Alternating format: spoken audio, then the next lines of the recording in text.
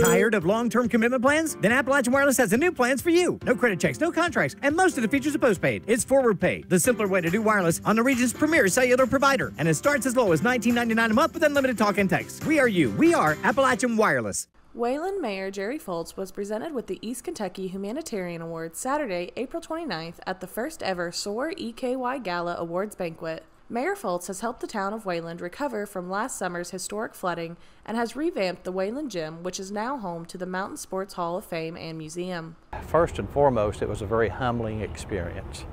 I get up each day and we work and we try to make our little community and our part of the county a little bit better place to live, whether that be a cleaner place, a healthier place, safer place. And we think many times that we're working hard, and I guess all in all we do. But one of the things that I learned and was able to experience Saturday evening there at the Mountain Arts Center was that there's a lot of folks in Eastern Kentucky that are working hard. And I truly was humbled to be there and be a part of that evening. But for me, it was heartwarming to see other people and hear what they were doing in their communities, very similar to what we do. Fultz hopes to encourage other small communities across Eastern Kentucky to continue working to improve the region. I think one of the things that we had to embrace first and foremost was we can't go back. As you get older, you look back, and the farther you get away from a situation, sometimes the rosier it looks.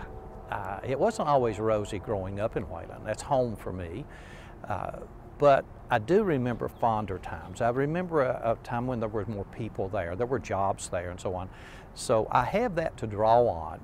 We can't go back, but how do we create a better place today? How do we make it safer, cleaner, healthier? I think we start off with visual things, which I just described, sidewalks. We've started remodeling and bringing up the old gym to code. We've done some things so that visually you can see progress. There's a lot of other things that we do that you don't see, such as meetings in the City Commission. We have a wonderful group to work within the City Commission, but we're going to do all that we can do as a small city. We're going to try harder. Reporting for Mountaintop News, I'm Brianna Robinson.